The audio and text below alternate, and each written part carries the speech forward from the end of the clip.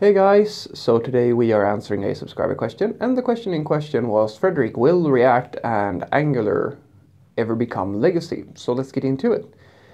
Well, that is a good question, and of course this is speculation on my part, but I can only look at other similar tools or similar trends in front end, and my answer is going to be yes. It's just a matter of time. Progress is constant. At some point, regardless of how popular something is, it's going to be switched out for something that is even more popular, or at the very least, it's going to mutate into a very different type of entity than it is today. So I don't see why Angular and React would be an exception to this rule. In fact, it doesn't matter if it's Angular or React or Vue or whichever SPA framework you have around, right? If it can happen to jQuery, which by far and wide was like the big kid on the block before all of this SPA, all these trends kind of came along. That's basically legacy today. It doesn't have to be legacy, but it's all but considered to be legacy, considering that it's not really needed in a software project today in order to deliver to your customers.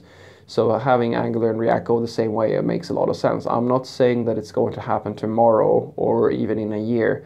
It's probably going to take quite a while, because as it stands right now, there's a bit of a gap between the only two things that I can see that will change this trend. Now, the thing that killed off jQuery's popularity was partly the adoption of SPA frameworks, but I would say more importantly, it was the fact that the native APIs caught up to most of the core features and most of the convenience, if you will. The standards basically caught up to jQuery. And today, almost everything that you did with jQuery back in the day is possible to do in a pretty sustainable way through the native browser APIs. So you don't really need jQuery unless you have a very specific need, or if you still have it around because you've already invested in it a few years back. And that's the sort of thing that could, in theory, challenge the React and Angular and SPAs today.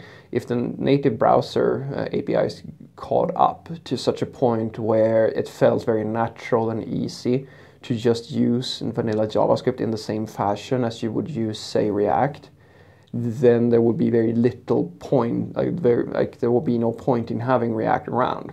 That happening, I don't see that happening all in any time soon, because we're talking about quite a major thing here. We're talking about basically creating a standard work process for something that is very complicated. A lot more complicated if we just think about it conceptually than what jQuery was designed to do, or what it actually did. I'm not trying to say that jQuery wasn't doing something important, because it was probably the most important library, and still probably is the most important library that has ever been made for JavaScript.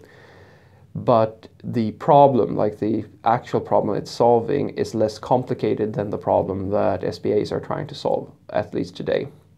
So that's one way of going, that happens. The other way of going is that WebAssembly would become the standard practice when it comes to web development, because that's also something that could come around and become so popular that because basically the SPA value, the value of having an SPA is one part that it's a structured way of working that consistently produces the right results. And the second thing is that it gives a better user experience, or a native feel to the user experience. And WebAssembly, in the dream scenario, would be able to do that in a much better fashion than an SPA could ever hope to do. But the problem with that is that it's still very early stage, and considering that the web is structured and it's not just the web is not just like HTML, CSS, and JavaScript. The way the web works today is not just structured around the user experience. There's quite a lot of semantics and other things that come into play when we talk about the web as it stands today. And WebAssembly is not in a position as it stands today to be able to give that in the same fashion. There's tons of stuff that needs to change in order for WebAssembly to become a feasible default to creating an entire website. It's a proof of concept right now, and there's a lot of potential, but the distance between where it is today and where it needs to be in order for it to become like just a good solution to build any website is quite large at this point. So what I want you to take away from this is that there is absolutely, it's not a question of if, it's just a question of when React and Angular and SPAs and so forth becomes legacy. It might take a year, it might take 10 years, it's hard to say. But at the very least, we can all agree that the trend in IT is that progress continues. New tools are developed because of new problems that are based, like we create solutions based on what came before, and then we continue that process until we develop new tools.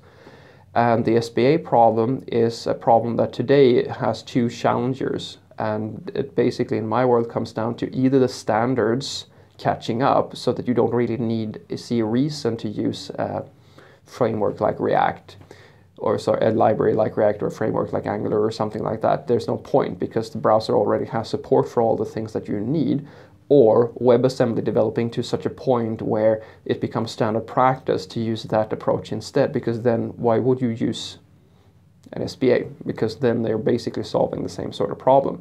But as you can imagine, both of these things they're not really around the corner. We're talking about quite a lot of things that needs to happen before this becomes a reality today. At least that's what I think. Have a great day.